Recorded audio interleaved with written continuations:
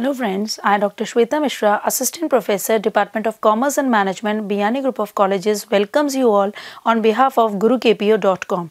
Now, earlier in my previous lecture, I have already explained about what is game theory and about payoff metrics. Now, in my next lecture, I would like to tell you about how to solve a game with saddle point.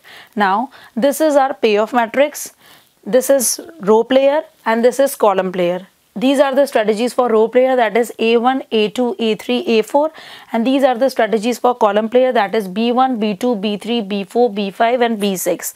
Now, how to solve a game with a saddle point? Now, to arrive at a saddle point, first we will calculate row minima. These are the strategies for row player. Now, we are calculating row minima. The first we will write here row minima. It means we have to find out the minimum entry of each row. Now here from A1 strategy, the minimum entry is -4. From A2, the minimum entry is -2. From A3, the minimum entry is 3. And from A4, the minimum entry is 1. Now accordingly, we'll calculate column maxima. That means we have to indicate the maximum entry from each column. So from B1 the maximum entry is 7, from B2 it's 3, from B3 it's 6, from B4 it's 6, from B5 it's 8 and from B6 it's again 6. After indicating row minima and column maxima, we are going to indicate the maximum entry from row minima. So from row minima the maximum entry is 3 and from column maxima we are going to indicate the minimum entry, that is 3. The common entry from row minima and column maxima is our saddle point or value of game. So our saddle point is, or value of game is 3.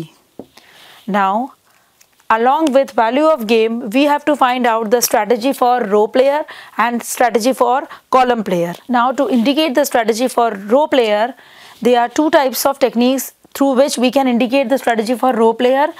One is where there is saddle point, the saddle point value is at A3. So, the strategy for player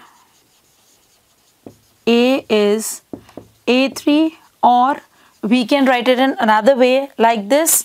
Here it is where there is saddle point, we have to indicate 1, and in rest of the places we have to indicate 0.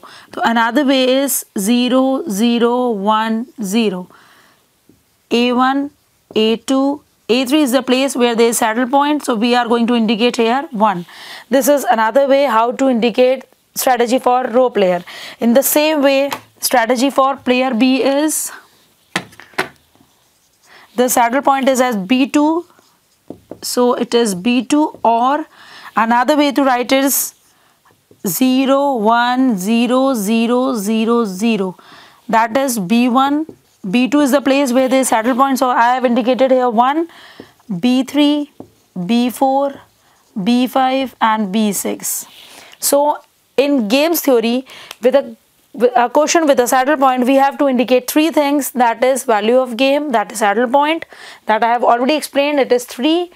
Along with that, we have to indicate the strategy for player A, that is row player, and strategy for player B, that is column player.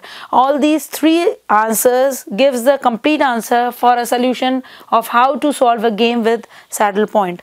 For more informational video, please like, comment and subscribe our YouTube channel. Thank you.